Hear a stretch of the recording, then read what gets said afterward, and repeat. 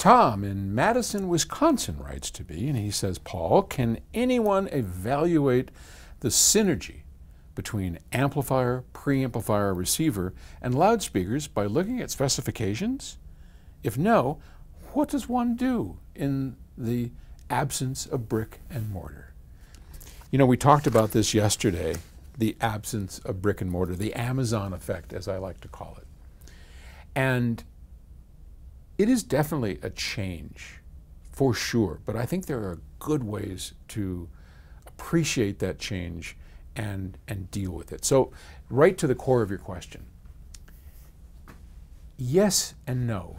For example, there are some basic things in specs that we want to look for.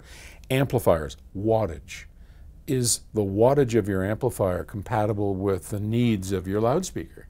So efficiency of the loudspeaker, we can look at specs. We can say, does it go down in frequency well enough? What's its speakers? What do their off-axis response look like? Okay, that's really important, and we've talked about this before, and we should talk about it more, because if you are looking for a high-end audio system and you want what I like, which is that holographic three-dimensional soundstage where the speakers disappear, things we talk about in the Audiophile's Guide.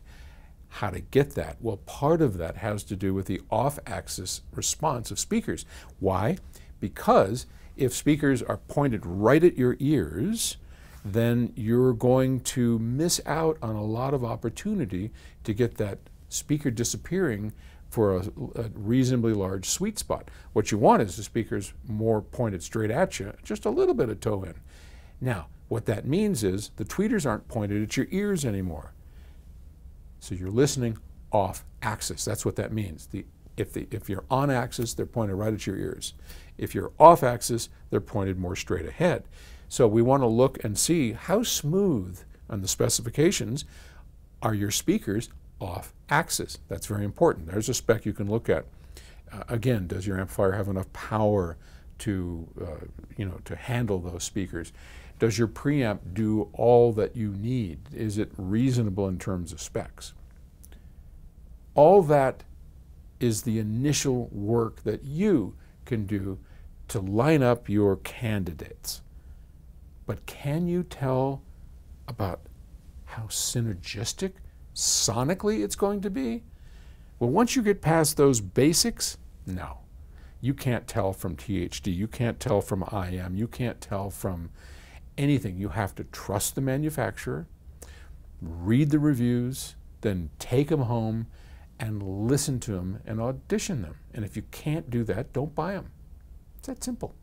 If there's a company out there that will not let you take something home, go to another company. I mean, this is the new way. This is the new marketplace. This is what's happening today. So yes, specs can tell you and get you something, but in the end, you're going to have to listen. And just think about it. When you do listen and you go, holy crap, that sounds amazing, you're in. Bingo. Done. You don't have to worry now that the dealer told me this is going to work and I can't get it to work. I can't tell you the stories, the horror stories that have happened, in my lifetime of something sounding great at a dealer's and then you take it home and it sounds like crap. Because you don't have the dealer's room. You don't have the dealer's experience and setup. It's why I wrote the book, The Audiophile's Guide, to help people at home get what dealers know how to do or knew how to do when there were dealers. So it's the best I got. Thanks for the question. I'll talk to you tomorrow. Take it easy. Bye.